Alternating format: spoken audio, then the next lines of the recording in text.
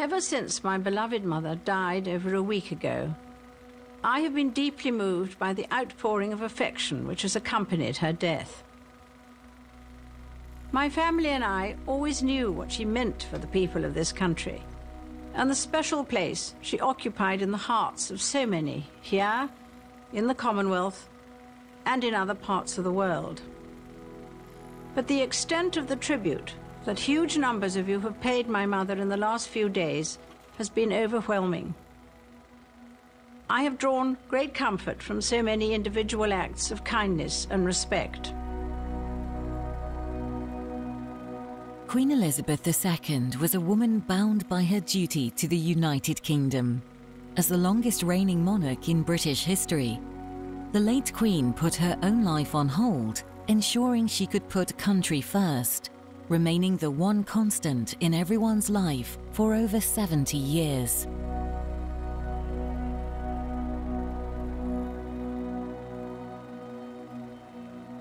For 50 of those years, the Queen Mother was by her side, a symbol of the modern royal family.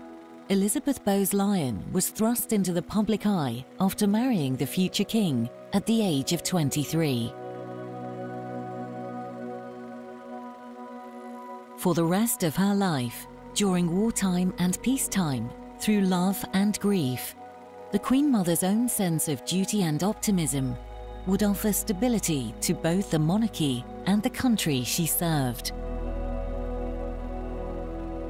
These characteristics would live on through her daughter, Queen Elizabeth II, and undoubtedly influence her long and prosperous reign.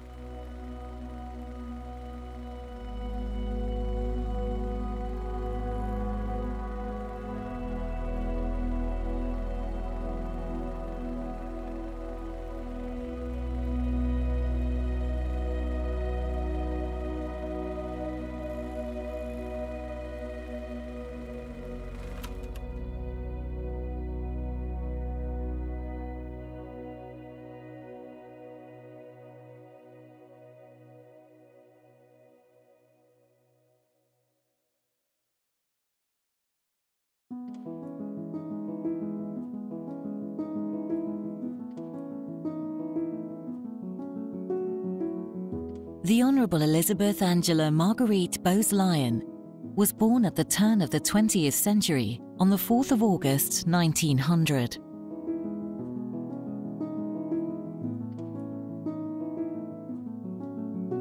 She was the youngest daughter and the 9th child of Cecilia Cavendish Bentinck and her husband Claude Bowes-Lyon, Lord Glamis. When her father became the 14th Earl of Strathmore and Kinghorn in 1904, the future Queen Consort became Lady Elizabeth Bowes-Lyon.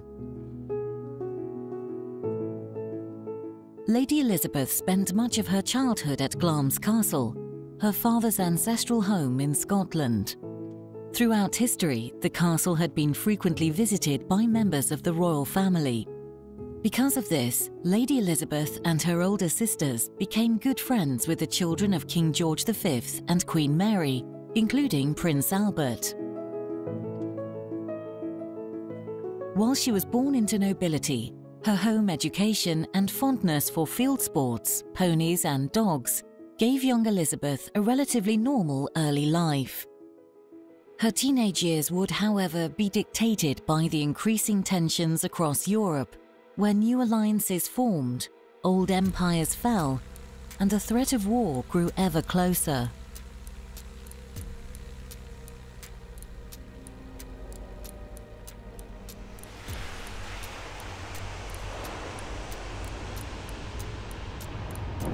Lady Elizabeth's 14th birthday was enshrined in the history books, for all the wrong reasons.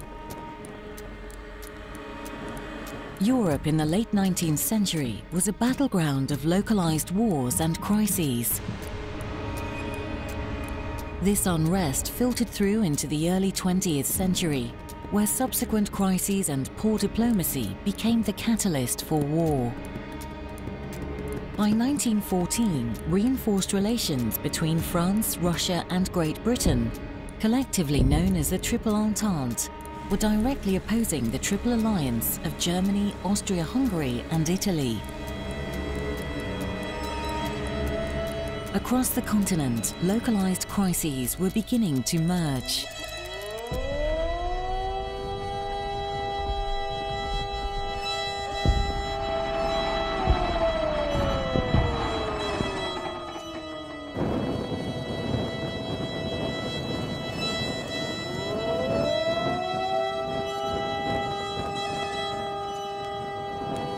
The Great War had begun.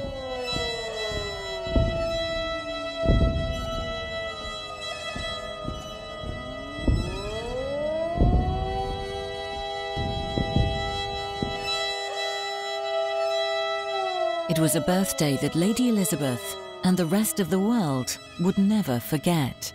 To the clarion call to arms, the country eagerly responded. Everywhere the nation's manhood flocked to the army in answer to Kitchener's demand for 100,000 recruits. Prominent figures in all walks of life followed the example of George Robey and made stirring appeals for more and yet more men. 4 of Lady Elizabeth's brothers were enlisted and served in the army during the Great War. Her elder brother Fergus, an officer in the Black Watch Regiment, was killed in action in the Battle of Loos in 1915. Back home in Scotland, knowing her brothers were out fighting for their country, Lady Elizabeth was determined to play her part. Glamis Castle was turned into a makeshift treatment home for wounded soldiers. Although Lady Elizabeth was too young to work as a nurse, she assisted with welfare work, assisting the patients as much as possible. She got their tobacco from the local shops, wrote letters for them to their loved ones, and played high-spirited games of cards.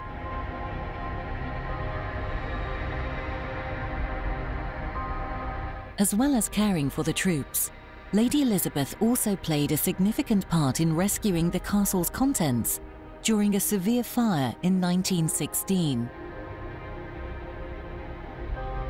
At just 16 years old, she is said to have been instrumental in saving lives and valuables from the castle that could have perished in the fire.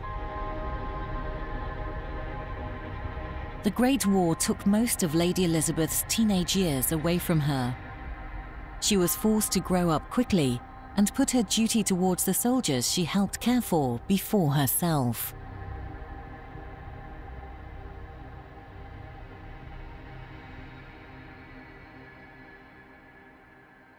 After the war, her early childhood friendship with Prince Albert, the Duke of York, would blossom into a relationship. After 2 years of courtship and several rejected proposals, Lady Elizabeth finally agreed to marry, despite her concerns about royal life. The young couple were married on the 26th of April 1923 in Westminster Abbey.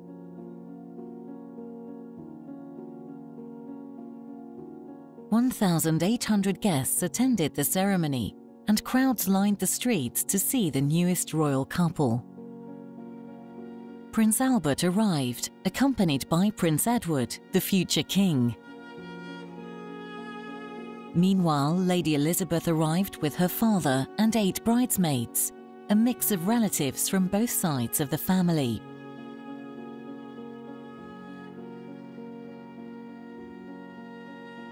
In what became a royal wedding tradition for brides, Lady Elizabeth unexpectedly laid her bouquet at the tomb of the unknown soldier as she walked into the abbey in honor of her brother Fergus.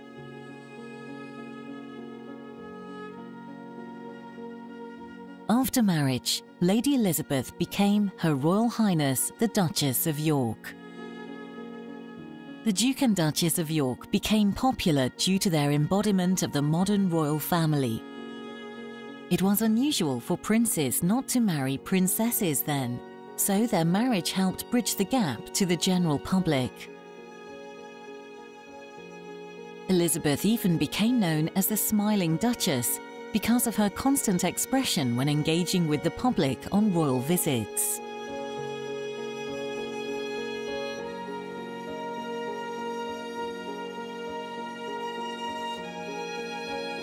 In 1926, the Duchess gave birth to Elizabeth, or Lilibet as she was known to the family. Unbeknownst to her parents, this little girl would become Britain's longest reigning monarch. In fact, the birth of Lilibet only generated some public interest, as nobody expected that their baby would be the future queen.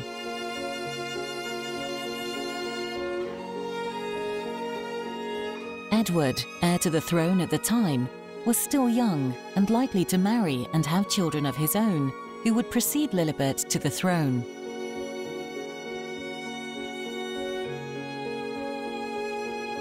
The Duke and Duchess welcomed another girl, Margaret, 4 years later, into their close-knit family. King George VI, he always referred to himself, his wife and 2 daughters as us 4.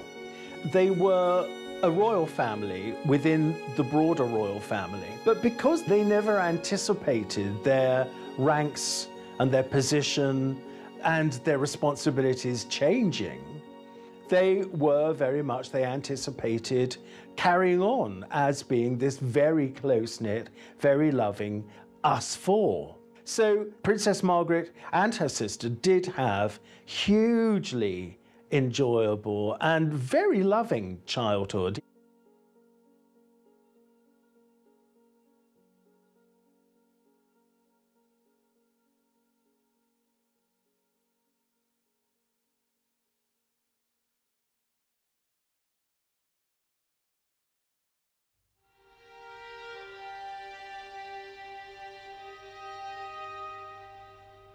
Ten years after the birth of Lilibet, the royal family was thrust into a constitutional crisis triggered by King George V's death. The king had suffered several bouts of illness since the Great War, much of it exacerbated by his smoking habit. By 1935, he required the use of oxygen tanks by his bedside. On the 20th of January 1936, his physician issued a bulletin stating, "The king's life is moving peacefully towards its close." The king died peacefully at Sandringham House hours after the bulletin had been released.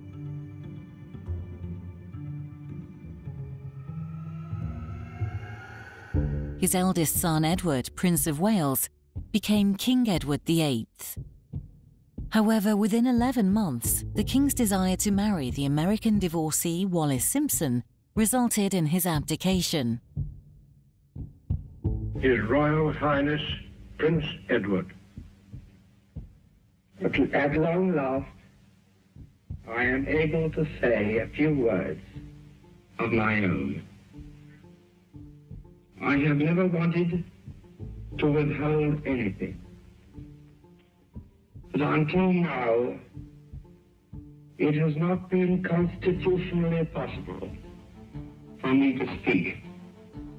But you must believe me when I tell you that I have found it impossible to carry the heavy burden of responsibility and to discharge my duties as king as I would wish to do, without the help and support of the woman I love.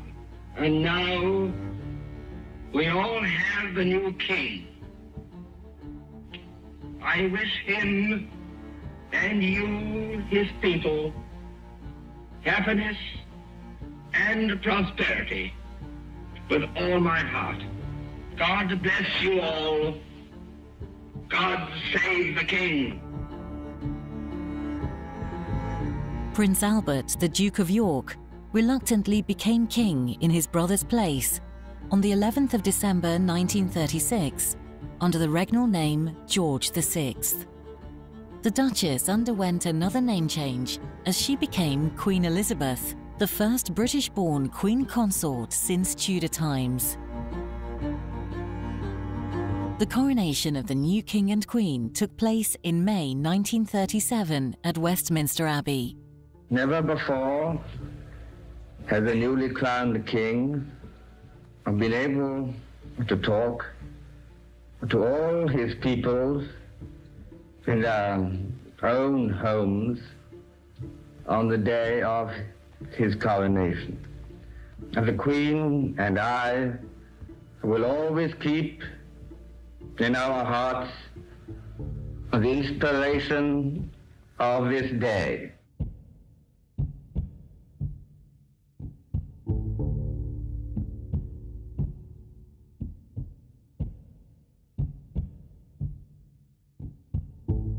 As it often does, history had repeated itself. Like her mother during the Great War, Elizabeth's teenage years were now dictated by her newfound duty.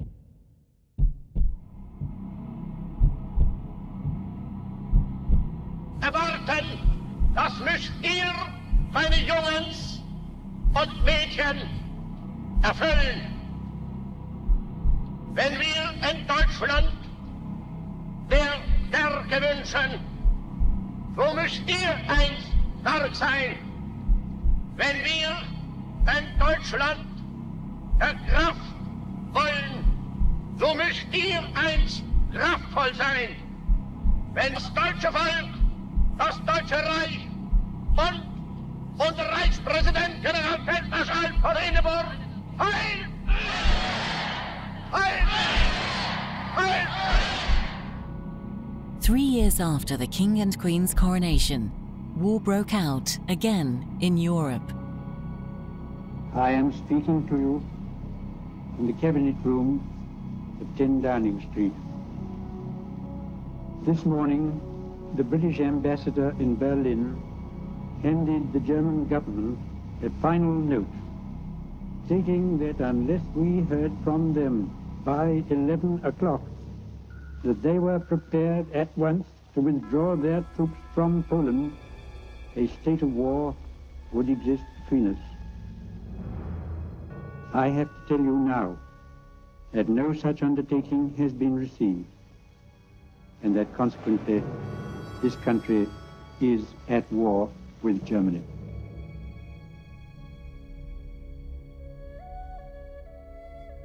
In many respects, the Second World War was a continuation of the disputes left unsettled by the Great War. The armed forces of Hitler's Germany swept without check across Europe in September 1939. With speed and efficiency, the German army successfully invaded Poland.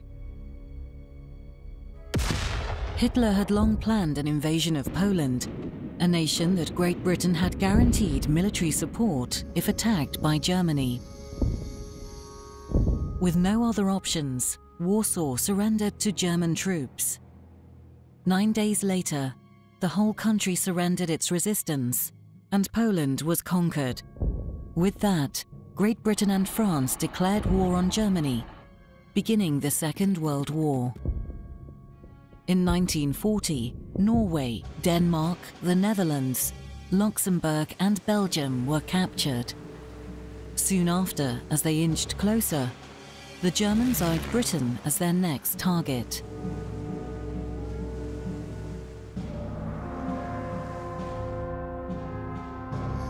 The threat of an emerging war to be fought on British shores created a strong and united Britain. Bolstering this unity was a firm role model, the royal family. During the Second World War, the King and Queen became symbols of the fight against fascism. The Queen's Book of the Red Cross was conceived shortly after the war broke out in 1939. 50 authors and artists contributed to the book, fronted by Cecil Beaton's portrait of the Queen and sold in aid of the Red Cross. The cabinet had advised the Queen that she and her daughters should evacuate to North America or Canada.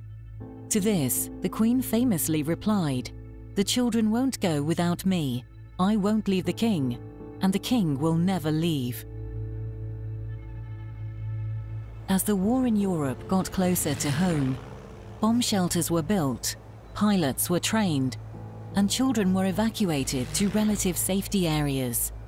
nearly 1.5 million children had been evacuated in just 1 week. On royal visits to evacuees, the Queen was often seen comforting and reassuring children, caring for them as any mother would. In London during 1940 and 1941, the German Luftwaffe began their Blitz campaign.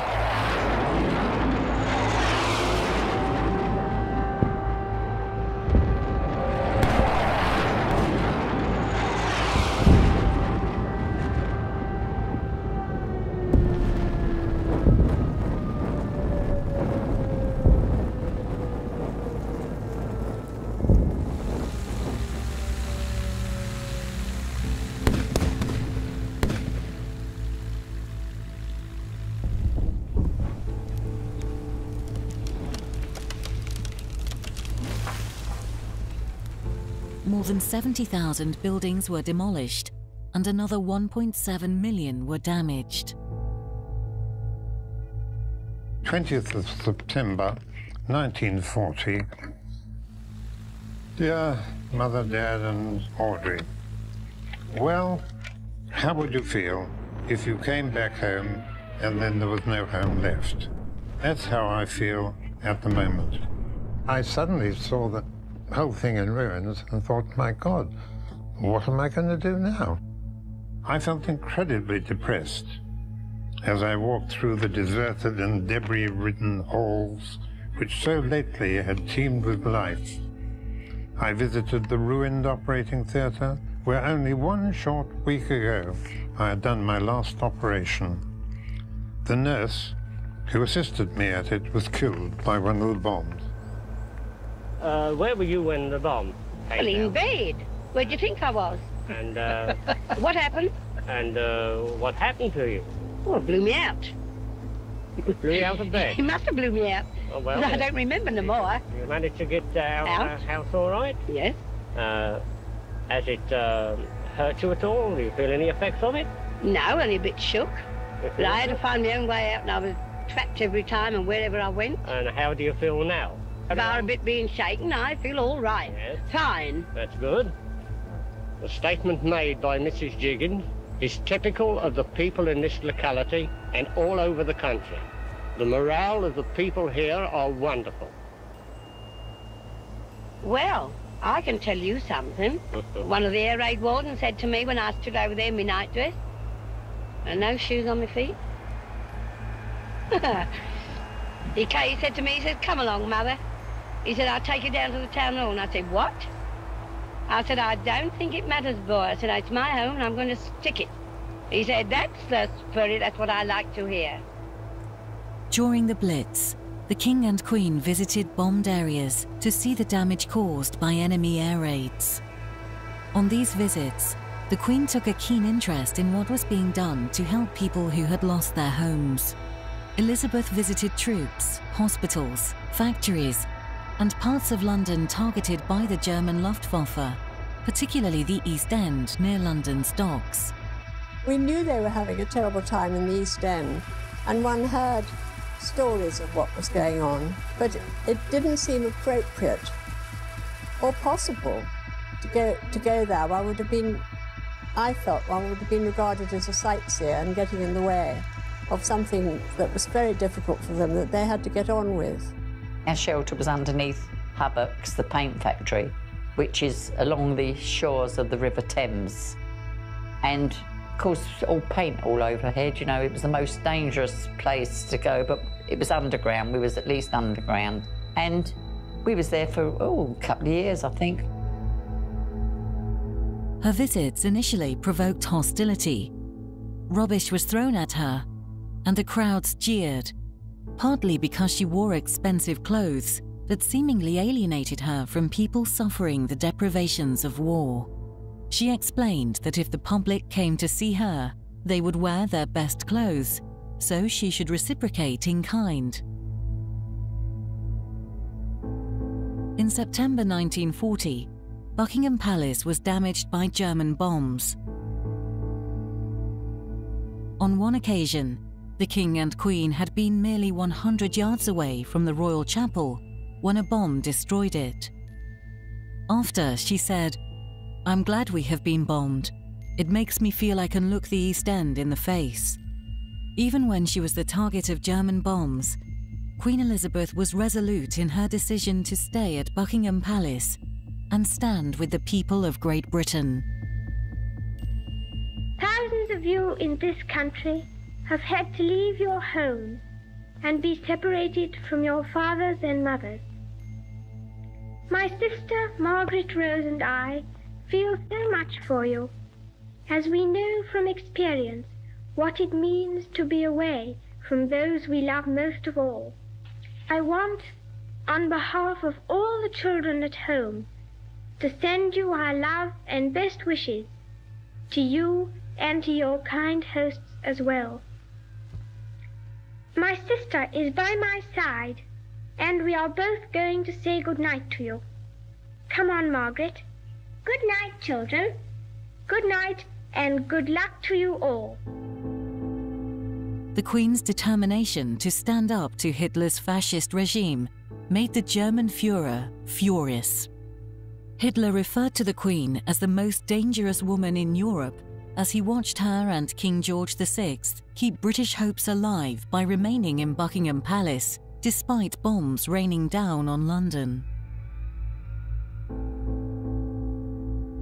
It is undeniable that the combination of the King and Queen's dutiful stoicism and Winston Churchill's leadership fueled the fire of the British people's unity and resolve during the Second World War.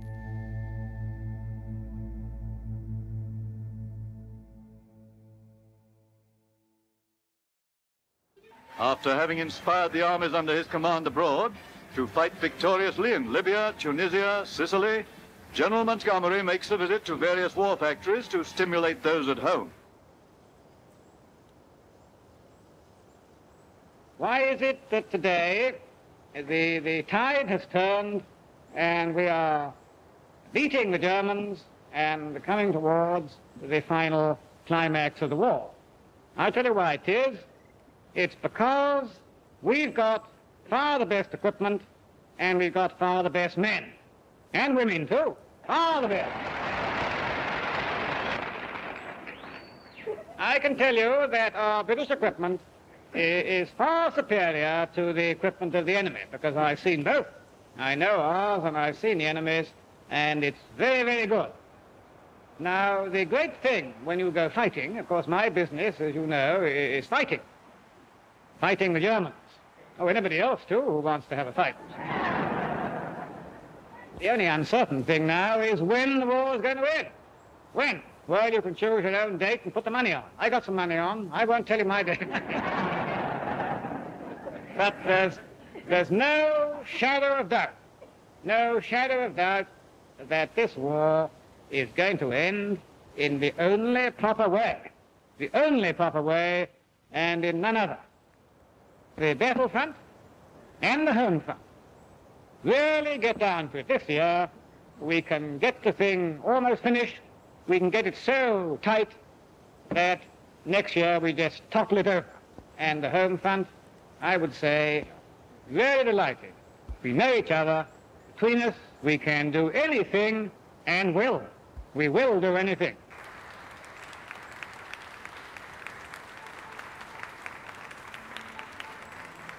In the early hours of the 7th of May 1945, representatives from the Allied High Command accepted the surrender of Nazi Germany.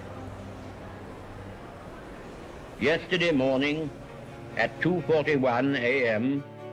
at General Eisenhower's headquarters, General Jodl, the representative of the German High Command, and of Grand Admiral Dönitz, the designated head of the German state, signed the act of unconditional surrender of all German land, sea, and air forces in Europe to the Allied expeditionary forces and simultaneously to the Soviet High Command. Hostilities will end officially at 1 minute after midnight tonight, Tuesday, the 8th of May. we may allow ourselves a brief period of rejoicing.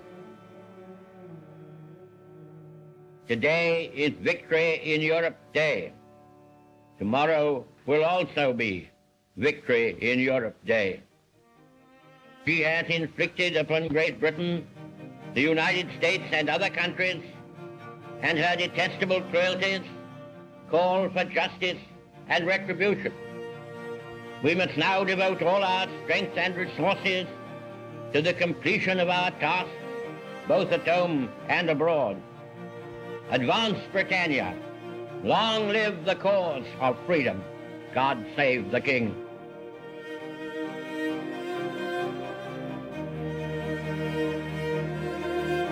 The largest and bloodiest war in history was finally over. Victory worldwide was celebrated, and returning soldiers were given heroes' welcomes.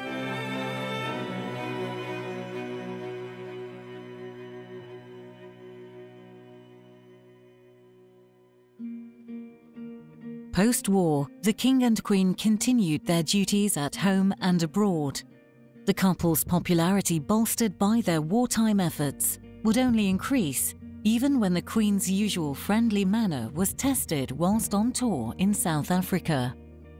During the 1947 royal tour, the royal procession wound through 20,000 cheering tribesmen. A giant Zulu warrior burst from the crowd and sprinted straight for the royal car.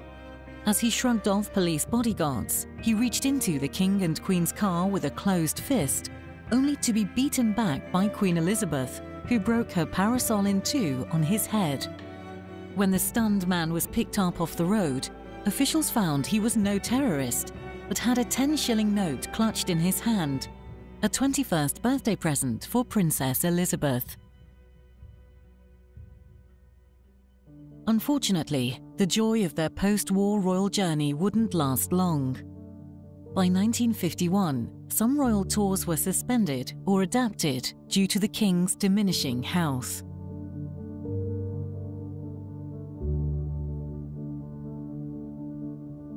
Queen Elizabeth's life changed dramatically the following year when her husband died. The King's health deteriorated after a lung operation in 1951, and he finally succumbed to his ailments in February 1952. Immediately after, his firstborn daughter, Elizabeth, became Queen Elizabeth II. For an entire year after the death of King George VI, the Queen Mother wore black as she mourned his loss.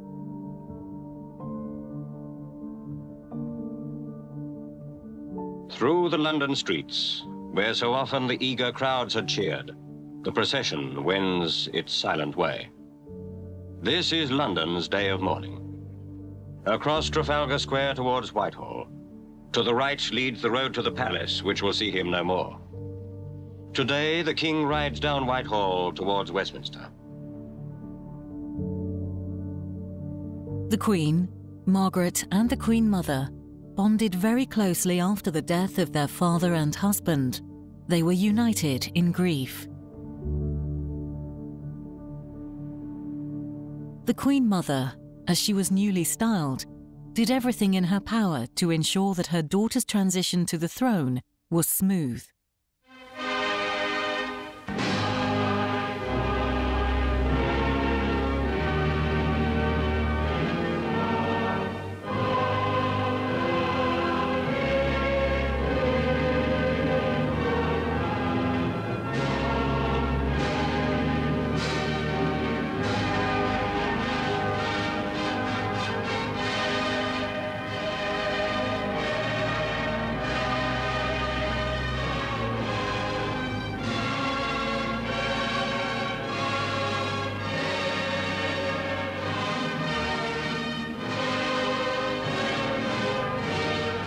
The grief of losing her husband, coupled with the loss of her role, left her feeling alone and without purpose. She soon decided to retire from her public role and move away from the public eye to Scotland. The persuasive words of the newly re-elected Prime Minister, Winston Churchill, convinced her that she could not exist in a permanent state of mourning. The Queen needed her mother's support, so she broke her retirement and resumed her public duties. In fact, after returning from Scotland, the Queen Mother's duties made her just as, if not more busy than she had been as Queen Consort. She continued to travel extensively throughout the mid-20th century after returning to her role, including over 40 official visits overseas. In July 1953, merely a year after the death of King George VI, she undertook her first overseas visit since the funeral, when she visited the Federation of Rhodesia and Nyasaland with Princess Margaret.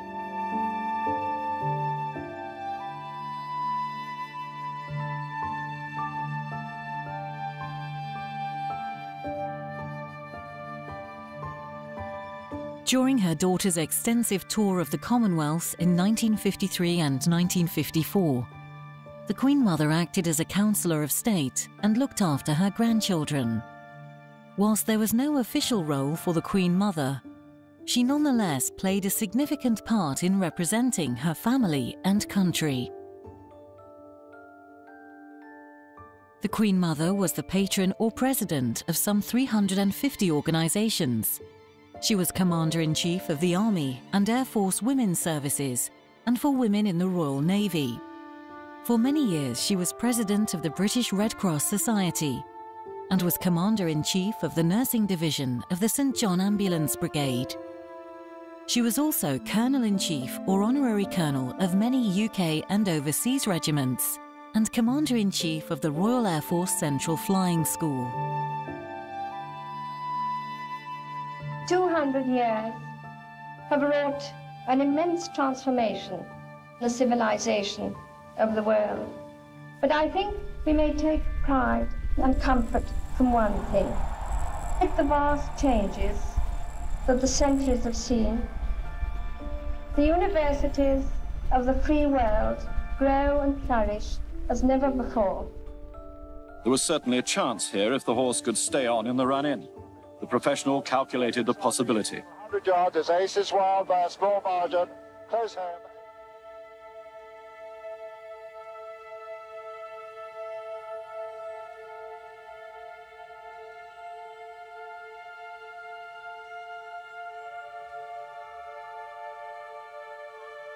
Injuries and illnesses surrounded the Queen Mother's later life, alluding to her ever-increasing frailty.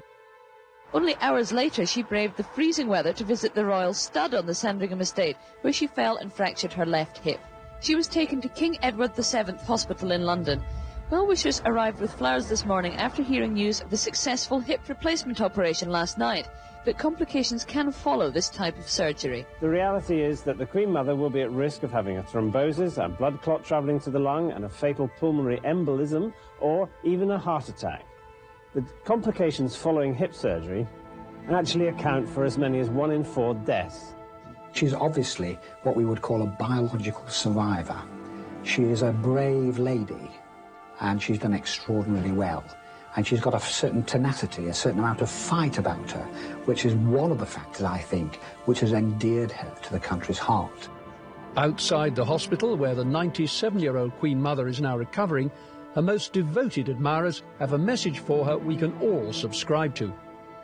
Get well soon and be back for your 98th.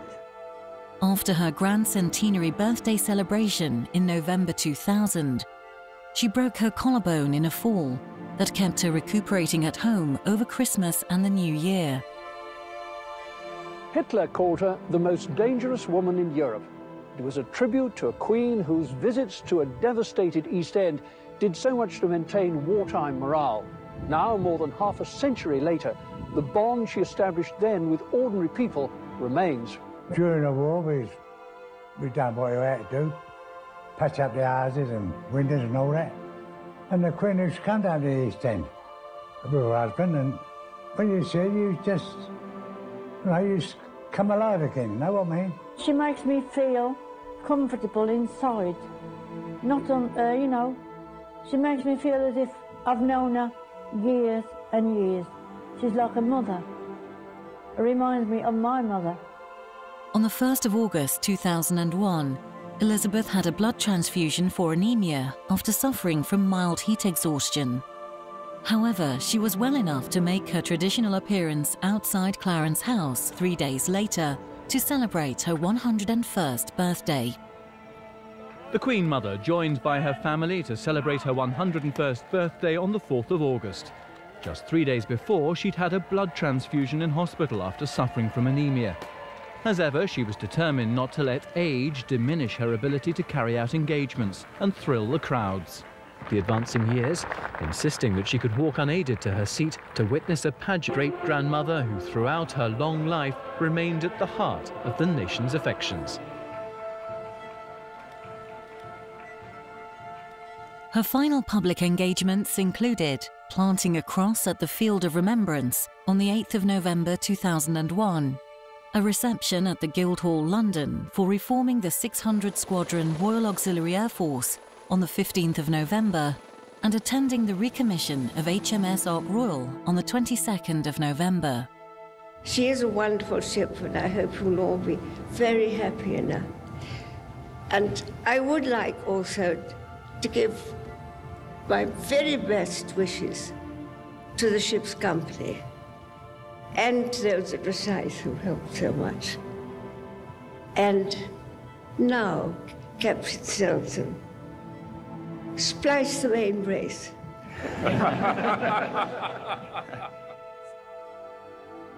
The tragedy of the Queen Mother's longevity was undoubtedly outliving her daughter, Princess Margaret. In 2002, Margaret suffered her 4th stroke, which proved fatal. She was still determined to attend Margaret's funeral at St George's Chapel, Windsor Castle. And I think it's very important, in a sense, that she carries through what she wants to do. Because if, for example, she didn't make it to the funeral, and let's be quite clear about this isn't just the funeral of her daughter, this is the 50th anniversary of the funeral of her husband, the late King. On the 5th of March 2002, the Queen Mother was present at the luncheon of the annual lawn party of the Eton Beagles. However, her health began to deteriorate increasingly during her last weeks.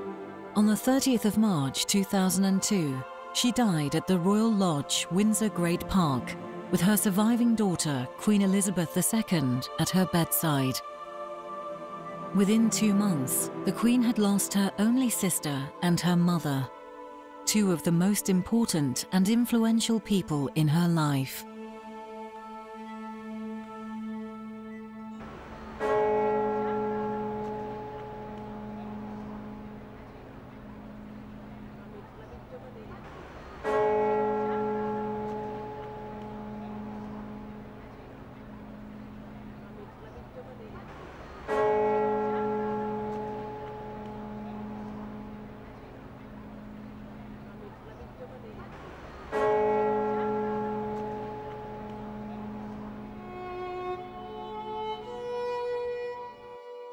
Over the years, I have met many people who have had to cope with family loss, sometimes in the most tragic of circumstances. So I count myself fortunate that my mother was blessed with a long and happy life. She had an infectious zest for living, and this remained with her until the very end. At the ceremony tomorrow, I hope that sadness will blend with a wider sense of thanksgiving, not just for her life, but for the times in which she lived. A century for this country and the Commonwealth, not without its trials and sorrows, but also one of extraordinary progress, full of examples of courage and service, as well as fun and laughter. This is what my mother would have understood, because it was the warmth and affection of people everywhere which inspired her resolve, dedication, and enthusiasm for life. I thank you for the support you are giving me and my family as we come to terms with her death and the void she has left in our midst. I thank you also from my heart for the love you gave her during her life and the honour you now give her in death. May God bless you all.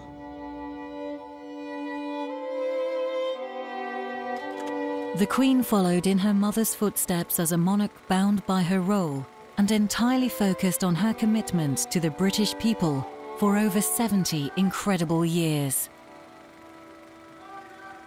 It is undoubtedly the Queen Mother's sense of duty that had the most significant impact on Queen Elizabeth II's long and prosperous reign.